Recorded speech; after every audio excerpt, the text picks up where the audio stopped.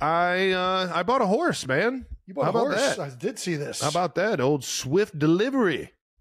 Swift Delivery. So did the name prompt interest, or did the horse? I'll say, when the stars align, it's just, it feels good to, so how did the jump stars on board. Align? How does one go about buying a racehorse, or even finding out how to buy a racehorse? Take us through this process. Yeah. So you have really good friends that are good people that are into horse racing. So the Zoldens. Yes, the Zoldens. Bruce and Alex Zolden. I've known Alex for about 10 years plus now, since I've been in the league.